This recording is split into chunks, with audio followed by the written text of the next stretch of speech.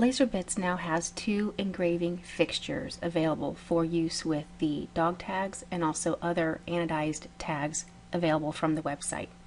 The fixtures also have a corresponding template, as you can see here in CorelDRAW.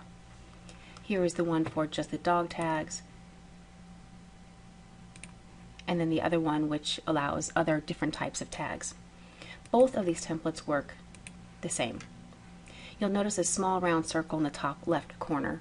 The actual fixture itself has a cutout there, and that is just to indicate that is for the top left corner of the laser bed.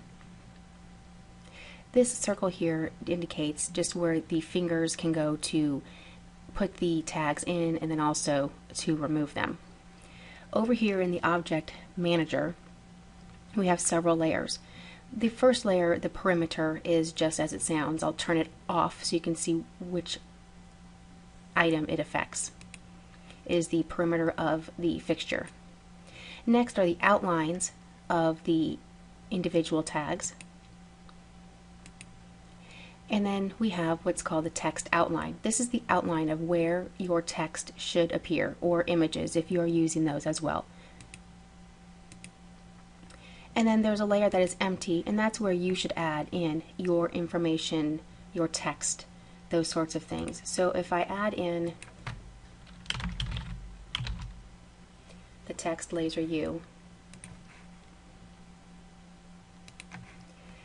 I can center it by just eyeballing it, or I can make sure it is perfectly centered.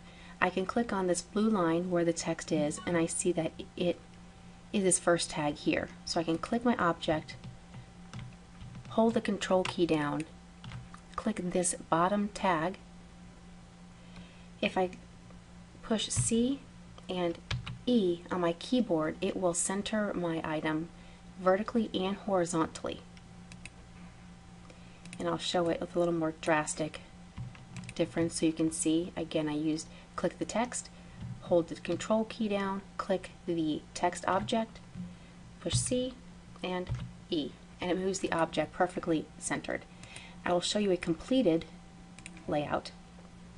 So here are all of the items that I will be engraving here on the dog tags, and displaying what I could also put on for the multiple tags. The templates are very easy to use. They are available for free on the LaserBits website. All you need to do is get your fixtures and get your various tags to put into them. Have fun using these great templates and fixtures.